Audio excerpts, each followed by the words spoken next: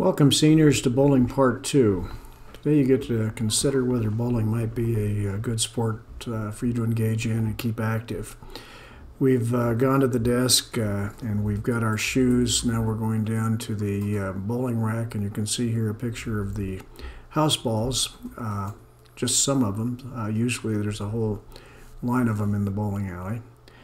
And if you look in front of you, then you can see the pictures of the actual ball returns that are in Bowlodrome in Twin Falls, Idaho. So that'll give you an idea of what this bowling alley looks like, and other bowling alleys look the same. As you look out onto the lanes, you can see a bowler actually bowling on the lanes, and so we're going to move up closer to the lanes so that you can get a good idea of what they look like.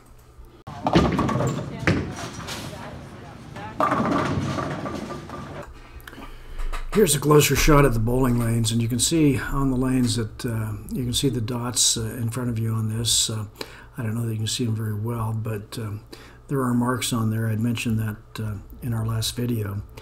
And to the extent possible, you ought to try to stand in the same place every time you throw the ball. So on the approach, you ought to try to stand in the same place. Now that may not be possible because the conditions on the lanes are changing, and so you may have to move from one side to the other. But for the most part, if you're having success, try to stand in the same place, and those marks are there to help you do that.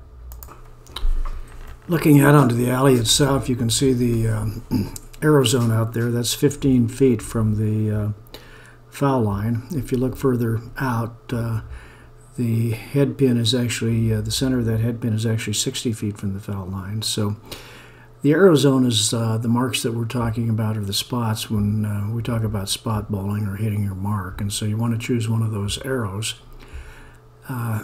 Keep in mind your approach should be about the same every time, and you should stand the same place on the approach. As you approach the foul line, those arrows, like I mentioned, are 15 feet away, and they're a lot closer than the pins at 60 feet away. So get used to looking at an arrow, and I think your bowling will improve dramatically.